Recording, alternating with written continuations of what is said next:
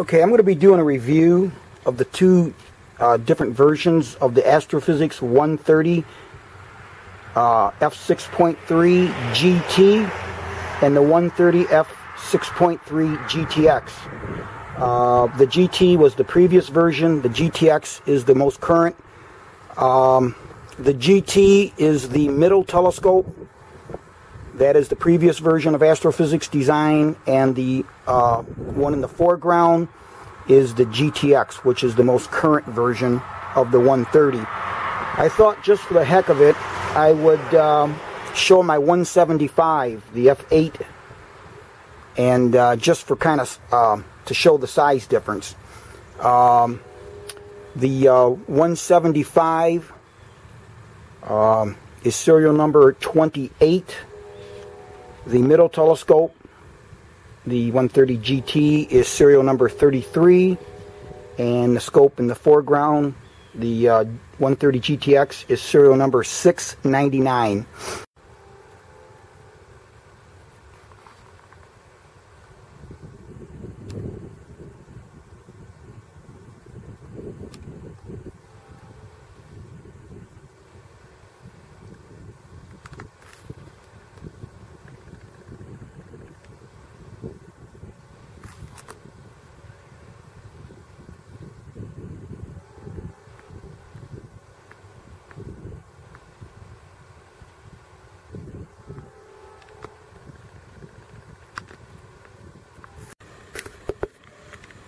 Here you see the two cases that the scopes came in. The 130 GT is the top case. The bottom case is the 130 GTX.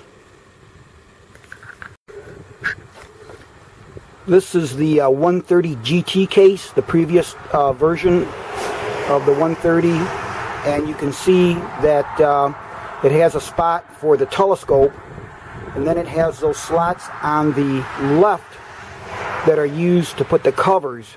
So when you break the telescope down into three pieces, it had a spot for the three screw-on covers. Okay, this is the case for the new designed 130 GTX, and it is different. It has room for just the scope. The scope breaks apart in two pieces, but they don't give you the covers. Those were options. You had to buy the covers if you did break the telescope down into two pieces. Okay, I'm at Royal Tool and Machine in Northwood, Ohio, and my good buddy Massimo is allowing me to use this Mitutoyo 600 digital height gauge. And what I want to do is compare the 130 GT with the 130 GTX, because they come apart. They come apart for travel, and I just want to kind of compare the different items as you take it apart, what the different heights are on them.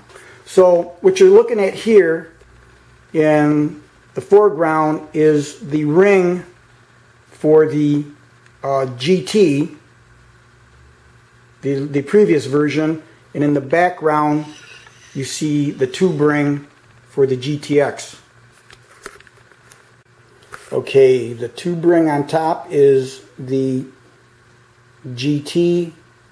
The tube ring on the bottom is the GTX, the newer version, 130.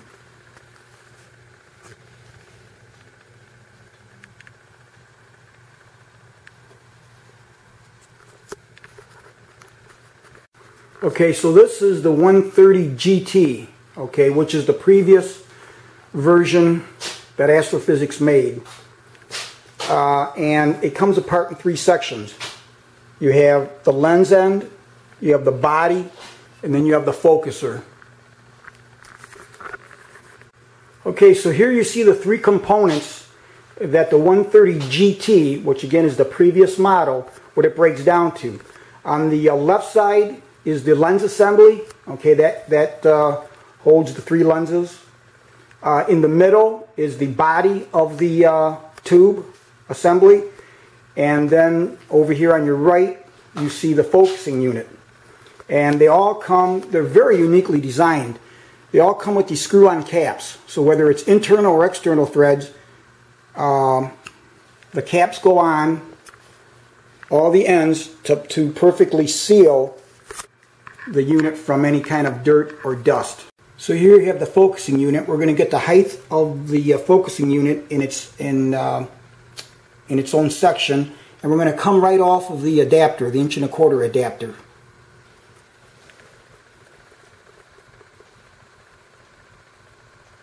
Next, we're going to get the height of the main body. Now, what's interesting is the caps actually have, if you can see here in the light, you can see how they come to a point. So they're not actually flat. They machined them with a little bit of a upward surface there. So we're just going to get this kind of close. This gives you an idea. Approximately, hopefully I'm on that. So we're going to get an idea of what this height is of the main body of the 130 GT.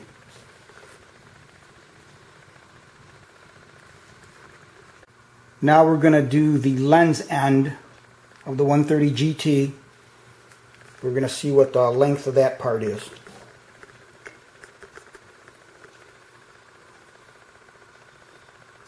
Now, something I want to show is this is the tube, the main body of the telescope, and the end you're looking at here is the actual end that the lens would attach to. When you look at the machining here, how they have that, so everything fits. So when you put it back together, it's all collimated. And you'll notice the ring, because this ring goes up through the body. I took it off. You'll see all the threads on there. You can see all those threads. So that adds to the accuracy too, because it has a long lead, so that'll give it accuracy. But what I want to show is all these knife edges that are machined into this tube for light scatter. Just unbelievable. All machined into the tube. It's one solid piece all the way down there. And those two screws you see on the left side, those are the screws that are for your finder adapter. The little thing that screws on the side that you can put a finder scope on. And for this, since it doesn't come standard, I didn't put it on. I took it off because it doesn't come standard with the scope. You know, this is the focuser end of the 130 GT, again the previous version. I just want to show the quality that goes into even this. This is the locking ring. When you bring the tube assembly down over this, it has a cut tapered in the tube that would go over this. This comes up and screws on to hold it. And again, take a look at these knife edges for light scatter inside here too. They don't skimp on anything. Okay, this is the latest version of the 130, the GTX. And we're going to check the component heights of this. Now, this model only breaks into two pieces instead of three like the GT. We have the lens assembly, then we have the main body. So a focuser will stay on. It does not come off. The only component that will come apart is just this end right here. Okay, another design change, there's something I want to point out, the difference between the previous GT version and this new GTX version is for a rotating focuser, so that if you've got a camera on here and you need to orientate your object to fit the chip that you're using, then it has a captain's wheel. So you'd loosen this up like this. Then you can go ahead and rotate the focuser to orientate the object to the chip, and then go ahead and lock her back down. So that, I really like that. That is just a little handier. The other one, you just had to take that locking ring and rotate it. It still worked. This is just a little nicer, that's all. Another redesign of the latest 130 GTX version is this focuser. It has a 3.5-inch inside diameter focuser, and it allows for the optional prime focus field flattener. And we'll take another look in here. Look at all those knife edges that are machined in there. Isn't that something? That is just unbelievable, all the detail here. So what you have is this part here which goes in. If you're not using the field flattener, then you just tighten down these thumb screws.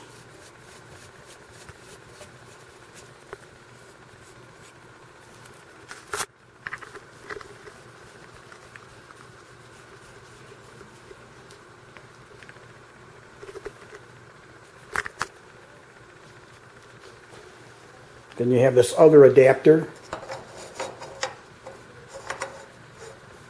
It screws in. One thing I want to point out too is they do this with all their stuff. If you're putting a 2-inch eyepiece in here, because this is an opening for a 2-inch eyepiece, instead of just a damn screw going in to contact your eyepiece, he's got this brass ring in here so that when you tighten this down, now watch the brass ring. The brass ring comes up and will make contact with the eyepiece so that you don't scratch it, and that holds good. And it's got 3 of these, so you can put a heavier load on this.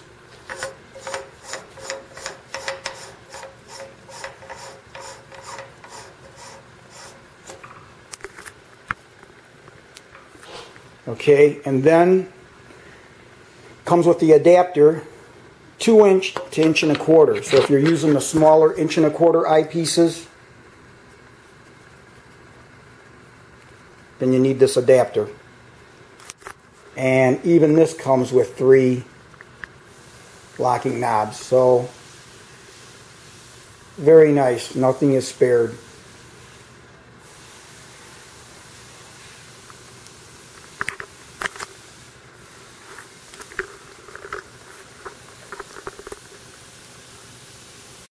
So next we're going to check out the lengths of the 2 components of the 130 GTX, again the latest version.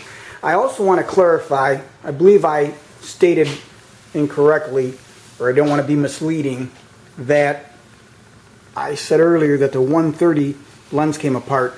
The lens and tube assembly are all one. The lens and tube assembly are one unit. The focuser is the second unit.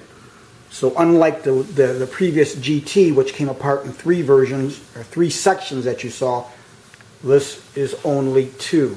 And again, I just want to clarify, I don't want to misquote or mislead you as to what sections are broken apart. So now we'll get the height of the focusing unit.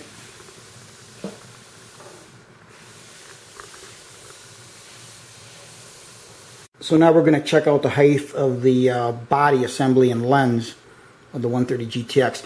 One thing I want to point out, if you notice, it rocks a little bit, again, because the cap end and the lens cap end, and also this other end, if you notice, I've got a 4-inch gauge block here. If you notice, it's not perfectly flat across. So I just point that out so that when we check this, we're going to check to the center of that dome. Again, this just gives you an approximate idea as to what the heights are. Because I know when I did a component on the GT, it was the same way.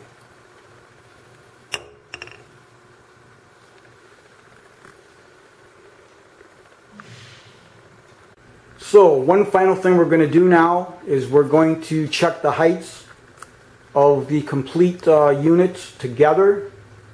As you see them here, the new 130 GTX is on your left, and on the right is the 130 GT.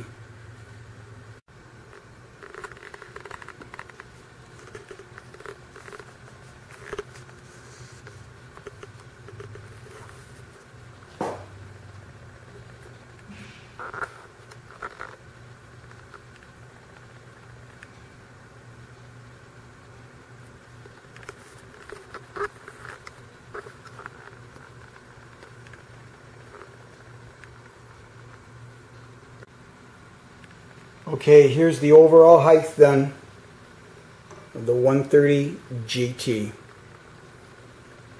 And we're going to take the height right off of the 1.25 inch adapter.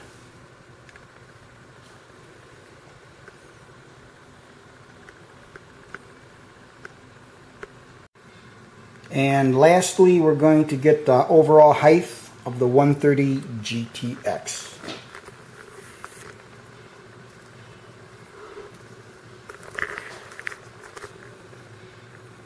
And like the last time, we're going to get the height off of the 1¼ inch adapter.